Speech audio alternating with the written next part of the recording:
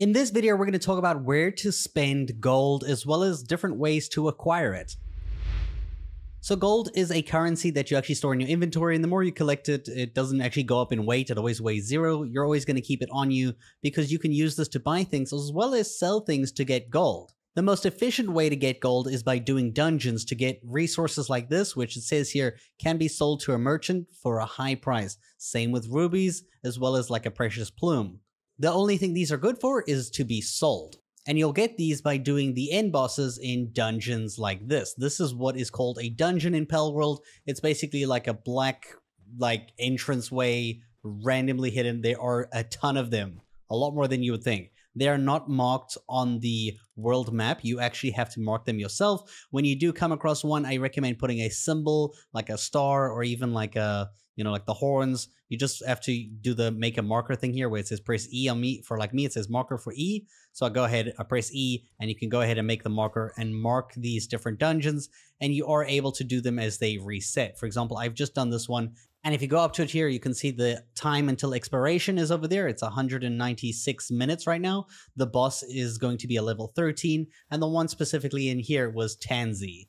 Now that's a great way to get gold, as well as those random chests that you find throughout the world using your copper keys that you get from some enemies. You'll just naturally accumulate gold. Now where do you spend this gold? In order to spend gold, you're going to be looking for something called the Wandering Merchant. You can actually find one specifically in a settlement.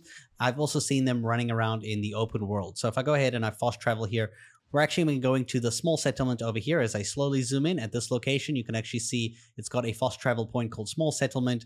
The coordinates, as you can tell at the bottom left, are 75, negative 487 or 86. So right at this spot over here, I'm going to fast travel here.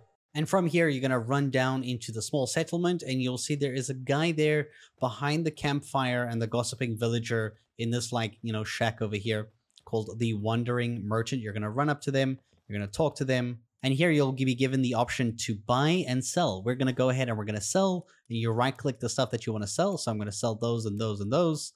That's all I want to sell for now. This is going to give me 7,450 gold. Let's go ahead and sell, and we get it, and now we have 21,000 gold. Pretty cool. And we can talk to him again, and we can go ahead and use the option to buy.